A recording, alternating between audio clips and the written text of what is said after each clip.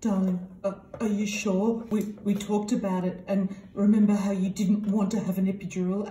Are you sure that's what you want? Ken, I'm sure that's what I want.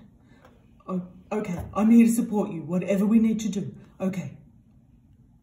Just like I tell all my patients, if you can get to 4 to 5 centimetres, you're doing really well, and an epidural won't slow the labour down now. Now's a good time to have it. So look, we can offer you different alternatives.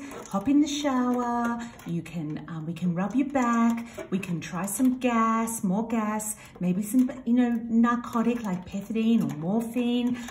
But are you sure you want an epidural?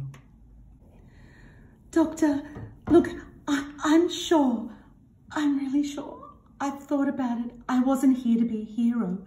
I just want to have my baby safely, and I think I've tried really hard. I want the epidural. No problem. We will get it for you right now. I'll call the anaesthetist. Okay, Lou, are you happy if I call the anaesthetist? Yeah, certainly. Let's get her organised. Okay. Well, hello. Hey, how are you going, Barbie? I'm Dr. Ryan, and I've come to put your epidural in. So how are you feeling? Oh, Dr. Ryan, hello. Oh yeah, I'd love you to put my epidural in. Thank you.